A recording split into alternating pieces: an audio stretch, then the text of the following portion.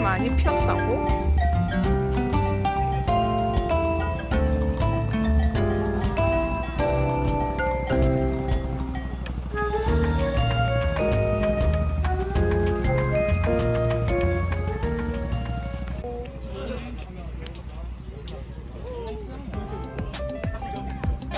벌써 지고 있네. 요즘 꽃이 개화 시기가 빨라졌다더니 엄청 예뻤는데 지금 꽃이 좀 적은 것 같아요. 거기는 이거 지금 이 장면 요 함영 장미원의 대표적인 시그니처 터널입니다. 계절의 여왕은 5월이고 5월의 여왕은 장미라더니 정말 맞습니다.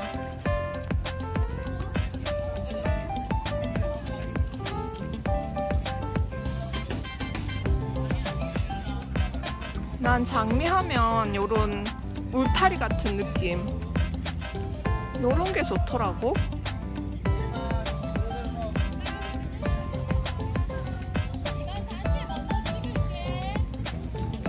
다음 주나 피려나 이렇게 생각했는데 아니었어. 다 피었어.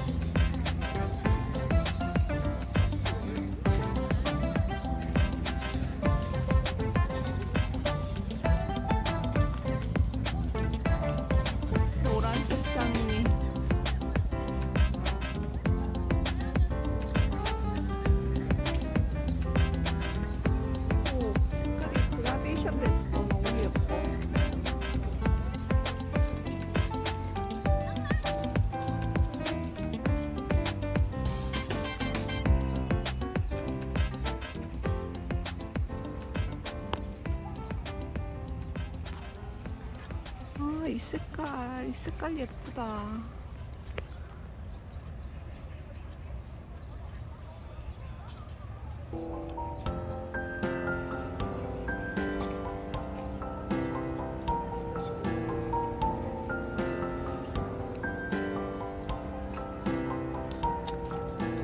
그래서 이쁘시죠?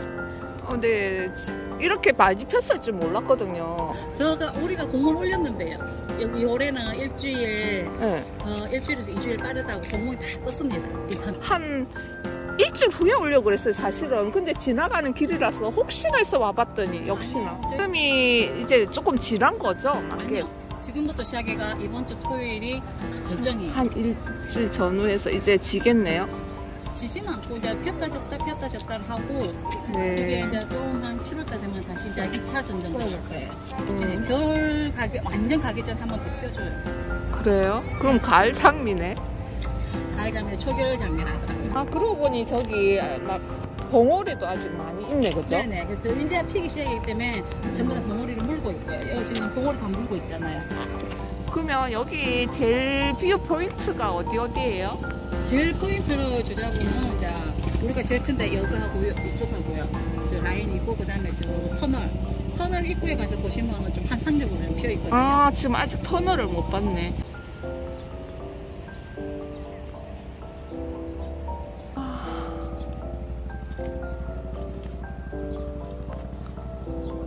여기. 우와.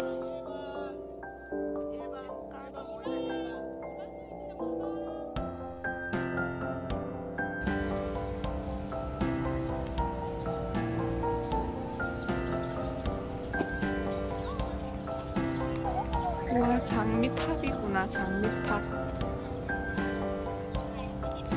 역시 장미는 레드야.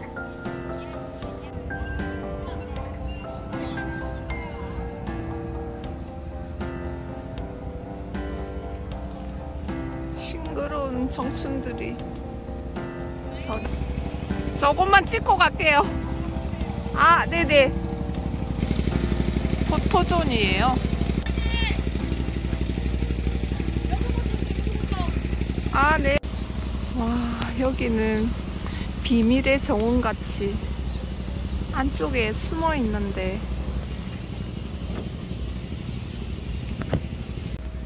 드디어 공원 관리자께서 예쁘다고 칭찬 아끼지 않았던 장미 터널에 왔습니다. 한번 들어가 볼까요? 와, 저 위쪽으로 봐. 들어갑니다.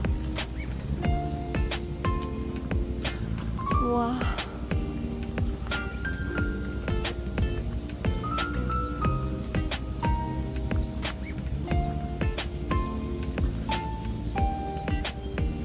햇빛을 받아 너무 예쁠 뿐만 아니라 향이 너무, 와, 정신이 혼미해요.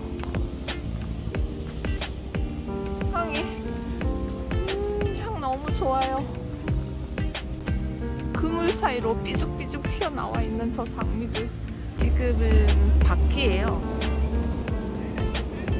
터널을 감싸 노란색, 제가 노란색 원래 안 좋아하는데 장미 노란색은 정말 예뻐요.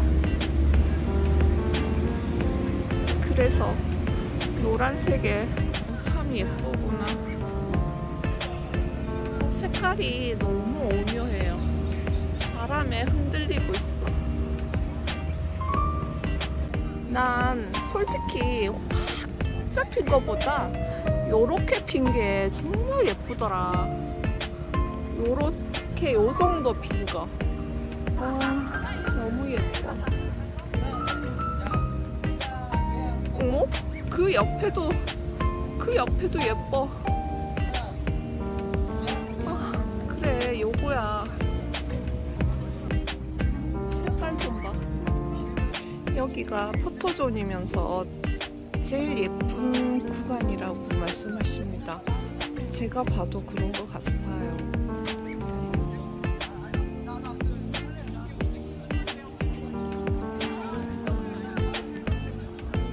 파노라마 뷰로 보고 계세요, 지금.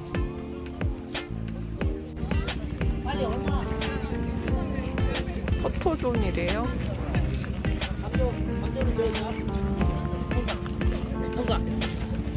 야, 다 어디 갔노? 왜 저기밖에 없어? 빨리 와!